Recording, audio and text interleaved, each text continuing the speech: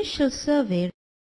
The initial survey refers to the survey carried out before a ship is put into service. It is a complete inspection of all the items related to a particular certificate. This is done to ensure that the relevant requirements are complied with and that these items are satisfactory for the service for which the ship is intended.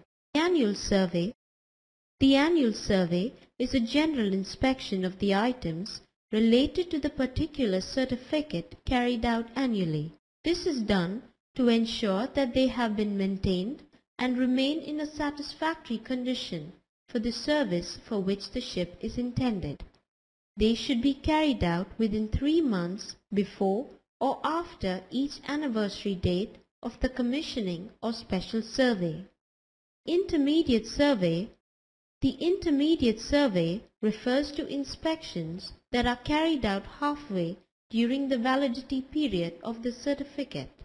This is done to ensure fitness for service. Periodical survey. Certain certificates require that some or all items related to that certificate need to be inspected at specified intervals within the overall validity of the certificate. Such an inspection is known as a periodical survey, a renewal survey. Some certificates have a limited validity period. Inspection carried out for the issue of the certificate for a new validity period is called a renewal survey.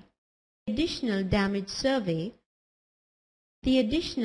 survey refers to a general or partial inspection carried out according to the circumstances after a repair resulting from investigations or whenever an important repair or renewals are made. In water or docking surveys, the ship's bottom inspection, also known as the in-water or docking surveys, is required for all ships. It is an inspection of the underwater part of the ship and other related items. The inspection is carried out to ensure that the items are in a satisfactory condition and fit for the service for which the ship is intended.